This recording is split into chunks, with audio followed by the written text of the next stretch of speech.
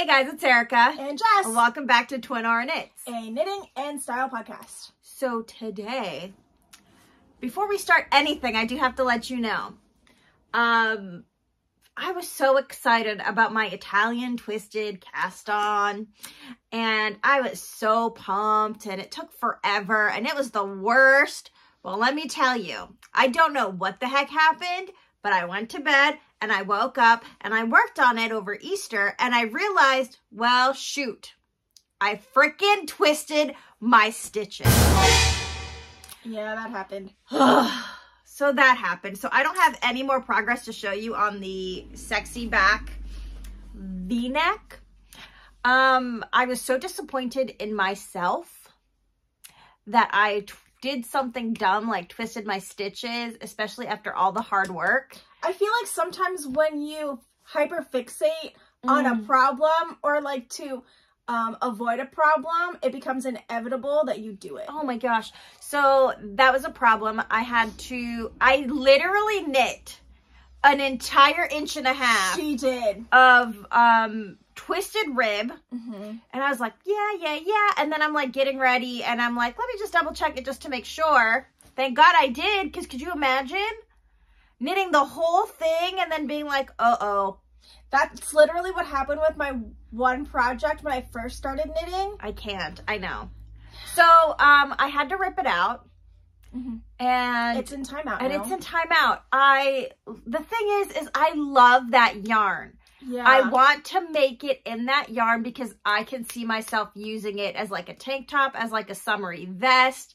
Like I really want that piece. So sometimes I'm really about the object and not about the process, because let me tell you, that process was hard. I still, like, even me, I literally just have the cast on, and when that happened to Erica, I was like, oh, I'm gonna need a minute, because I don't want the same thing to happen to me. Yeah. So I need a minute. So I don't really have a deadline, and I don't know why I took it so hard. But because the Italian cast on took you forever. So I was very, very upset. Yeah. I had to rip it all out. I was very, like, it was to the point where, like, I almost cried. My mom tried to hug me because I was so upset. And I'm like, you can't touch me right now. I am that upset. Yeah. I can't. So I needed a win.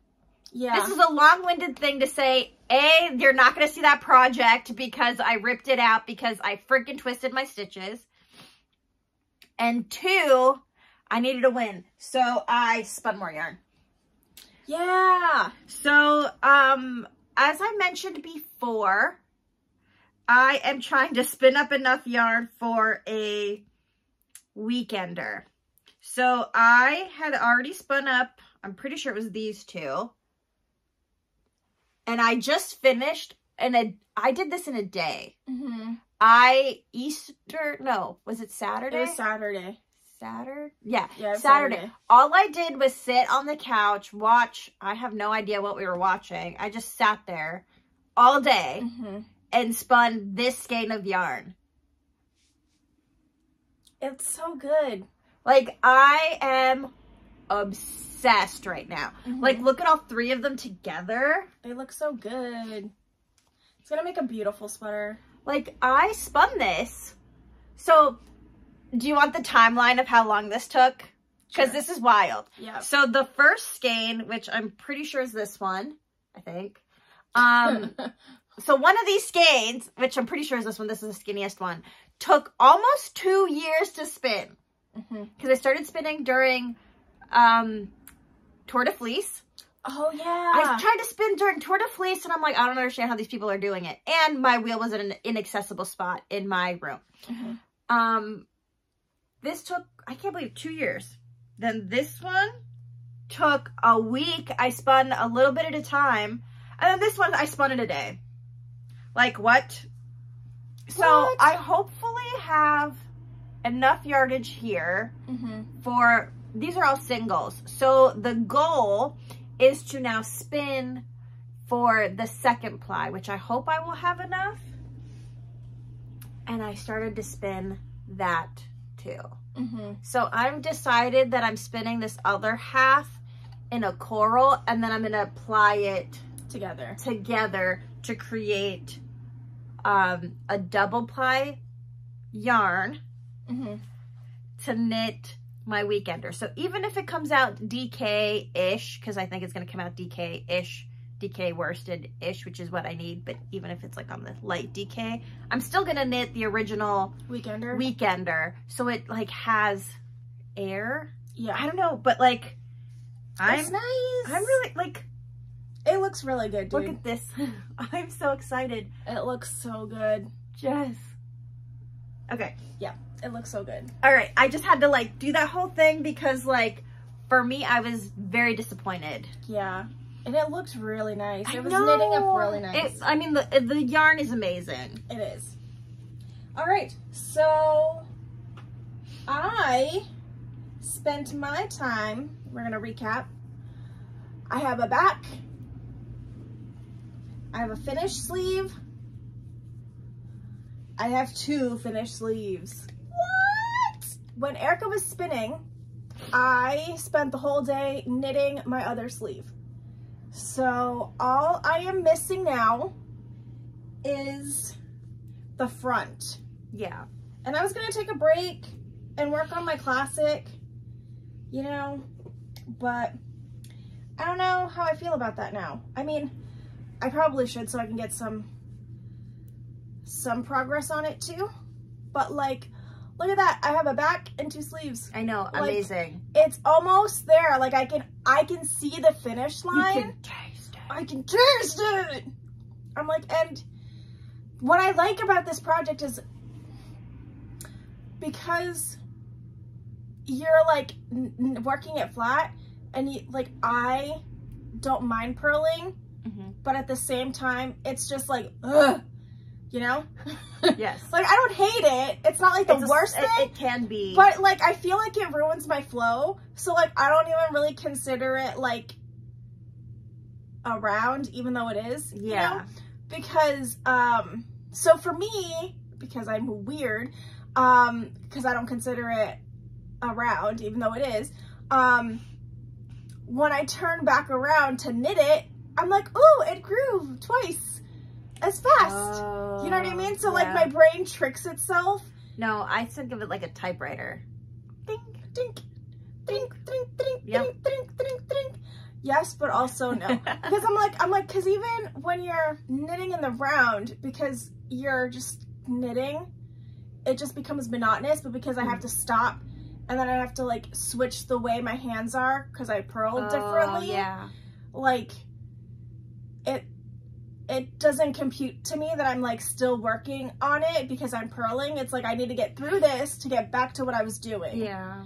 So to me, like, I felt like this grew so quickly, like making this sleeve. Yeah. Well, like, it's easy when you see a lot of progress because you have a lot of progress. I know. And then I was like a little bit bummed because I was like, ah, I really wanted to do like the hard parts, right? So I wanted to do the back and then the front. Oh, and then do the sleeves? And then do the sleeves. Oh, and now you have the sleeves.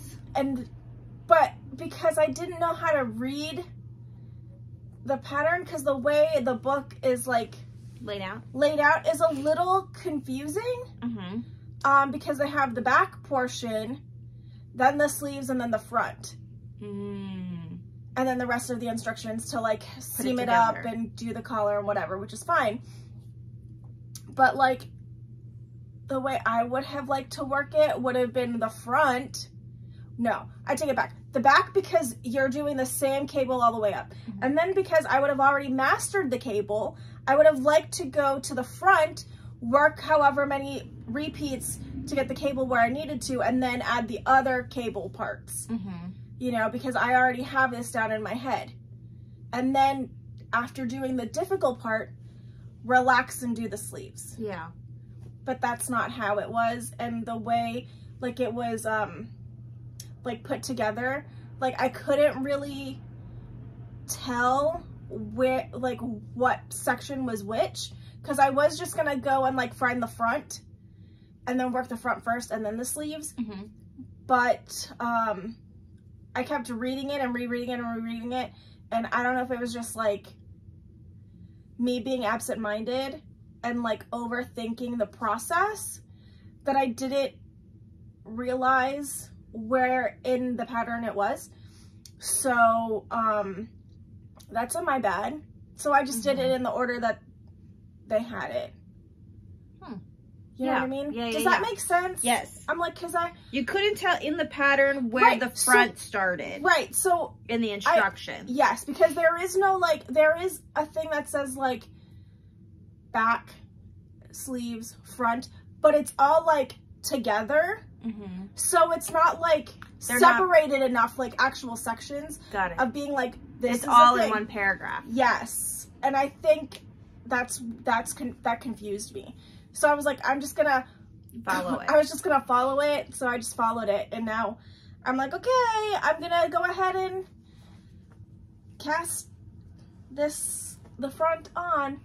I'm like, and I'm excited because I really did enjoy doing this cable and seeing it grow. So I'm excited to do the other side of it as well, because I saw it on the mannequin when we went to Forever Yarn. Mm-hmm. And I was like, oh, I just want to wear it. So that's where I'm at now. I'm at the point where I'm like, I feel like I'm just going to put my classic on the back burner and finish this, because now I'm full hype on this now that I'm like more than halfway done. Yeah. I can see it, and if I work on it, it'll be done, and then I can focus on the other projects. So that's that on my Perennial by Norah Gauhaun in the worsted book. And I'm loving the yarn. It's so nice and cozy, and I can't wait to wear it now for spring. Our springs are still cold here. I know, it's freezing here. All right, so following Jessica's, this Valentine's Day red sweater that's taken us longer than Valentine's Day to finish. Yeah, but we also said it was going to be it's super loose knit along, and if there you was want no end date. And if you still want to cast a red something on because you just found us, or please pink, feel free to join us. Yeah. Because it's just a way to work through our stash. Yes. So this is the whole thing, right? The whole plan is to work through our stash. So making yarn out of my fiber stash. Oh my gosh, I know. Is working through my stash. So like, it's really been interesting to like make it a real point to like actually like work through things. Work through things and really figure out a way to add creativity into your everyday life. So I want to talk about this, and then you can talk about yours, and then I want to talk about that. Okay. So the last time you saw this, it was in, I had just split for sleeves. Yeah. So, Erica, it looks so good. I have like, what, 4 inches? Yeah, about. I would say about 4 inches. About 4 inches of body done. Oh, it looks so good. Wait, I can even hold it like a regular sweater now. Like, okay, so then like I'm over here like I'm hyped on this, and then I see Erica's and I'm like, oh man, I want to do mine too. Oh, see, okay, so this is gonna sound crazy, and Jess might take it out, but I do get a little happy when I edit. Jess might take it out, but I've been trying to get better at styling my knits for my everyday life. Oh, that could be a whole other video. Yeah, too. but I mean, I just want to kind of like just say like I changed my glasses to my Chloe glasses. They're very 70s. So like in my mind, like when I wear these with my hair like this, like with like a long curly thing, and I actually am trying to do like a long curly thing and not just like messy curly, just like thrown. I kind of think of it as like a 70s secretary, like Tootsie, or like working girl is in the 80s. But you like, mean like 9 to 5? Yes, but like 90. Yes. So like I'm thinking like a working 1970s working, like, you know, idea in my mind, and she's quirky and whatever. And like, how cute is this for that aesthetic? So like my cute. Quirky girl. Your quirky girl secretary aesthetic? My quirky girl secretary shtick. Like, this would really be cute with those checkered pants that you wear that you got from Anthropologie. The blue ones. Oh, yeah. How freaking cute. And then you can take the sash thing and like tie it in your hair. I don't even know where the sash is. Oh, well, I was like, you can do it and have like a nice little... Yeah, but this would be so, like, I just cannot wait. Like, so this is, if you're new here, this is the classic. Mm-hmm. It is a free pattern on Ravelry by Espace Tricot. It's one of our favorites. It's one of my favorites. This is the second one I made. Mm-hmm. I'm making. And I'm making another one as well. And this is all yarn from my stash. So this yarn was originally for a different sweater, and I just ordered too much of it.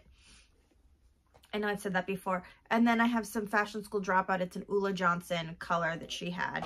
So I'm holding it double, and I'm loving the color. Like, it's really like, look cute. at how, like, healthy I look with this color on. I know. Like, sometimes I feel like I look like, but like this, looks like I'm wearing like all the color is drained out of your face and you look sickly. This does not do that. No, you look cute. I can't wait to finish it. I can't wait till we're done with this so I can watch Contraband at the border and knit on this. All right, that's all I'm working on. I'm working on this sweater, and I had to undo the other one. I should be working on the scarf, but I'm going to be honest, I've not. You haven't even looked at it. I haven't even looked at it. It makes me sad because, like, I love the process and the project and the yarn, and I just need to get it done. But this is like, I'm like obsessed with this right now. Yeah. I'm obsessed with this. But you I'm can obsessed have with the spinning. scarf be your on-the-go project. I know, and I kind of did, but this is not my on-the-go project. Right. I don't know. But eventually it's gonna, once you get to the sleeves, it's not gonna, you're not gonna be able to like take it anywhere. I know. And that's where I am. I don't have an on-the-go project. I know, we need to cast on socks. I know we do. So, in the last podcast, I mentioned that I pulled together my color palette for my Cozy Stripes. In here, my Tana Casey bag. So, I saw Christina wearing her Cozy Stripes in person. And I was like, girl, I freaking love this. I need to make one. I know, I was full hype. Full hype. So, I was like, okay, obviously, I'm trying to knit through my stash. Yep. Obviously. Stash Galore 2024. And I'm really, really, really trying to stick to that. But it's almost like a fun challenge. So I'm just like, ooh, let's see what I can play with in my own stuff that I already have. So when I looked at hers, I noticed that I really loved like the texture play that she had. So when I came home, I was like, oh, I have this amazing Fashion School Dropout Enid Sinclair colorway that was going to be for another sweater. But I had enough to make the sweater without this.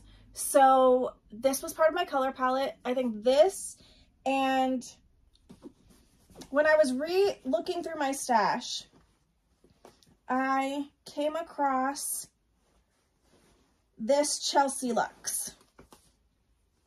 Oh, I should grab that too. Avon by the Sea with glitter. So if you see, we love Chelsea yarns. We do love Chelsea yarns. And the mohair, because I wanted to use this because you needed it.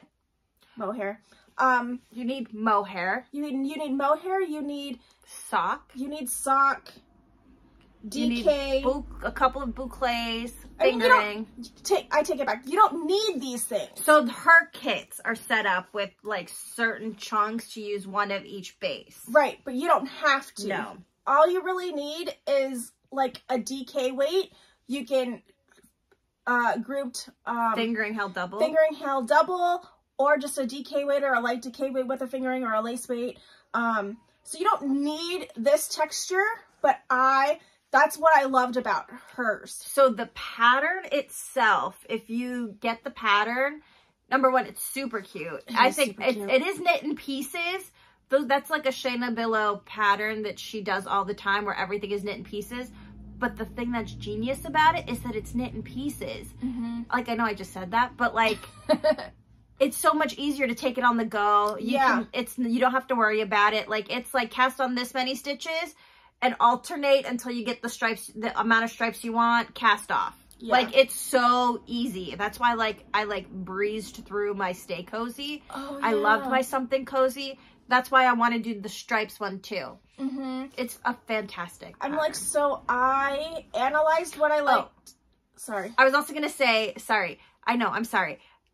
What's great about the Cozy Stripes is that they actually tell you what to pair with what to get the thickness that you need for each stripe. If you want, so you can stash bust. So if you want a stash bust, they have that. But also if you want one just like hers, they tell you exactly what she used as well, which I think is really smart.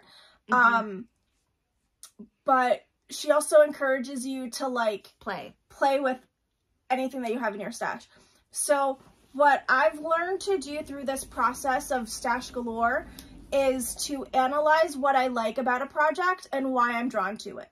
Mm-hmm. So seeing it in person is like seeing like a Monet in person or a Van Gogh, where you like see the details. Mm-hmm. I know that might sound too artsy fartsy, but I mean, there is a difference between seeing, like, okay, so there's a difference between seeing it on a projection. Yes, that's what I was going to say in person. Yeah. Where you get to see, like, the subtleties of it. Yeah. And that's how it is with the sweater. Like the sparkle? Yes. So that's the thing, like, you, in the photo, you don't see the sparkle. One, you don't see the sparkle. You don't really see, like, the texture play. Really, you just see the colors. So seeing it in person, it is seeing like a painting because you actually get to see the texture, the stitches, the sparkle, the textures, the fluffiness of it all. I know I feel like I'm waxing poetically about it, but it's a great pattern. I'm so excited. So this was my starting point. I knew in my head. Do you want me to hold it? Sure. So you can dig out. Yeah. So I knew in my head that this was my starting color palette. And I knew that I wanted to at least hold or have 2 other mohairs in there because this here is going to be my button band. So I'm going to hold this together to create the DK weight to have it be the button band. And then you can also use mohairs to create a stripe. And I don't know whether or not I'm going to hold them double, like together to create like a fun little marled effect, or held them separately yet. And then, because we're working through stash, this was actually my first ball of Chelsea yarns ever. And it's, I think it's like birthday cake confetti. It was literally my favorite thing. I think this and Alyssa's subliminal subliminal messaging that made me like pink, because I was not a pink girl until I started knitting. So this, a friend of mine dyed this color for me for Christmas, and I thought this would be nice to play off of that. She named it Very Perry, because periwinkle was the color at the time. And then I'm just going to go ahead and use, for the rest of the stripes. Can I put this down? Yes. All of my different minis from her advent. And I thought they just worked really well together. They're like subtle. And they have like the same kind of hues-ish. You know, but I thought it'd be like a fun vibe. So my question to you is, are you going to, yes, to you, the question to you is, are you going to do different minis on the body and different minis on the sleeves? Or are you going to like, do you know what I mean? Yeah, like decide. Because the front and the back, it's going to be different. Right. Because you're going to run out, I think. I don't know. I was going to play it by ear and have these guys be the grounding. And then have the other ones, whatever it is. And then yeah. I think that'll be fun. I think if I remember from reading the pattern, it only has like either 5 or 8 rows to create a stripe. Yeah. So I think I'll have enough to like you know, have it in multiple places. I'm just thinking back to my color play pullover. Yeah. And I had, my stripes were 15 rounds all the way around. Yeah. But not really all the way around. I don't know. But I had some left over. I had one that did not have leftover. I don't know. It'll be interesting to play with that because I'm also going to be casting that on. That's one. I know. That is something I wanted to do during the Easter break because we had 3 days off. You know what, though?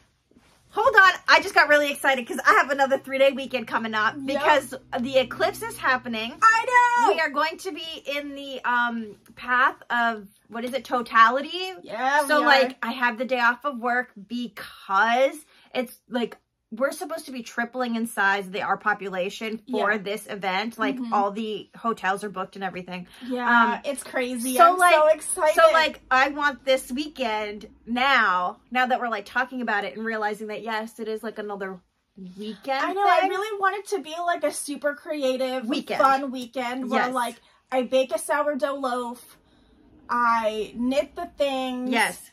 I wait for the eclipse. Yes. Well, the eclipse is happening Monday. Well, you know. How exciting. I'm excited. I'm excited. I have fancy glasses for it. I got some glasses. You know, you have to... should we film it? Because not everybody is going to be you can try, in the path of totality. You have to have the glasses on, and you have to have, I think, the glasses on the thing, too. I don't know. To see it. You have to, because it has to filter. I think. Because you don't want to look at it through the thing. You might have to film it with the glasses as well. That's fine. We'll figure it out. But I was saying, like, that's part of the creativity talk that not talk, but just like... The creativity talk. It's not the creativity talk, but I mean, after going through art school and being burnt out and like feeling like not creative at all and not like... And feeling like you have to produce on deadlines. But I think that's why this year so far has been so great. Because we're like, deadlines? Who is she? Yeah. But also, I also think that, like, thinking that, again, going back to, like, being in art school and, like, creating all day. Like, we would spend hours in the print studio. Because we were just so into what we were doing and covered in ink and cleaning up and the whole thing. And you just come out euphoric and... You know, like, or in the metal studio, or when we were sitting around in the clay room and, like, bopping back and forth between one studio to the other, you know, and you were just creating all day, which was wonderful and also exhausting, creatively exhausting. Yeah. So, like, finding those moments of creativity, like sitting to spin or sitting to knit or really thinking about the colors of your next project, or even opening up your idea of, like, 15 minutes is not a lot. So, like, you can do anything for 15 minutes. Like, you could draw for 15 minutes. You can do a quick watercolor study. Like, finding those pockets of time while you're working full-time is hard. But definitely necessary. But definitely worth it. Like, we're learning Danish 15 minutes at a time. You know? True. So, like, it's doable. And I feel like finding those little bits of time is, I think has opened my mind in a different way. Because a couple weeks ago, we did stay with Kelly and Alyssa. And seeing how those women do their creativity, like, they're obviously really creative people. They're always making and producing yarns and dyeing. But seeing them to actually sit there and, like, sit at the kitchen table and knit a couple rounds or a couple stitches or whatever, or like live your whole life and then like sneak away for an hour to be able to do something creative. Yeah. You know, so like that really opened up my mind in a way of like, it's not an all or nothing thing. It's not a, you have a studio and you're there until you're done. Yeah. And then you come home and then there's no creativity, you know? So... It's learning to have that creativity. Yes, to keep it constantly going. Also with that, I want to say that, you know, Andrew Mowry is doing a 100-day challenge. And you're like, I'm going to do it. And I think I'm going to try to do it. She wants to do 100 days of long draw. And I'm trying to do it. I did a couple of minutes of it trying to do it on here, on this thing. And it was definitely different. Yeah. Because I do a short forward draw, inching my way towards it. So a long draw is kind of weird. Yeah. But that's the point, right? Because you do it for 100 days and it becomes... You become better at it. You get better at the skill and it becomes more like second nature. Yeah. It'll become muscle memory. Yeah. So there's that. I'm doing that too. I'm doing all the things. Haley from Lock Knits was selling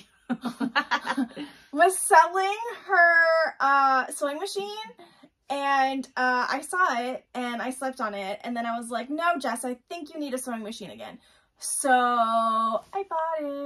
You bought a sewing machine. I bought a sewing machine. So we're gonna also be Twin Norah sews. It's Twin Norah crafts.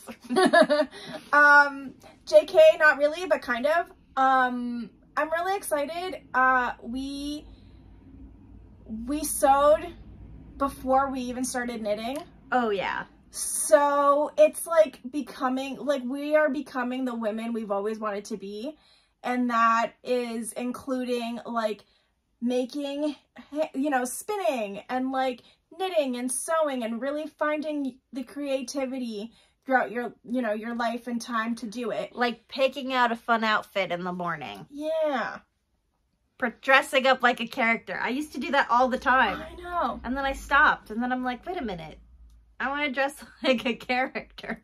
But yeah, so I mentioned that because I am going to be documenting my process of sewing, specifically for a set of garments that I will be wearing as a bridesmaid, and it's going to be called Side Quest because it's a D&D themed wedding, so I thought it'd be kind of like fun to do, and now I have a sewing machine for it, so stay tuned for that. I'm really excited about it. It might be a whole colossal mess, but we're gonna do it together. I'm really excited about it. I'm excited for you. Yeah, yeah, it's been a minute, but I'm excited. You're gonna work with leather for the first time? Yeah, I'm like, I have to paint my shoes, I have to make my dress, I have to make my corset. I'm debating on whether or not I will have time to do like a chainmail thing. Nice. I mean, are you gonna make your jump rings too? The metalsmith in me wants to, but the actual person is like, just buy them. Do you know what I mean? Yeah. But I don't know. I haven't decided if I want to have that or not because of the way the dress is. I say no. So I'm going to wait. I say no. I think if you're going to make a necklace or something, make it not chainmail. Yeah. But that's okay. But yeah, I don't know. I want to see how the dress is because I already have my fabric. I have my patterns. And I just want to get it together before I like really finish it. So we'll see. Accessories will come later. Yeah. If I have to order something, I'll order it. It's fine. It's fine. It's fine. The dress and the thing is going to be fine. Yeah. I'm excited. I have like scrap fabric for lace. I'm really like, I'll draw it. Well, it's going to be a whole thing. I'm really excited for it. I'm excited. I'm like, okay, I have like 4 months to get this done. So like the anxiety is pumping, but it's fine. You've plenty of time. I will once I have my sewing machine, and then I'll just do it. All right, and with that, we are off. And we'll see you again in the next one. Same nitty time. Same nitty channel. Bye guys.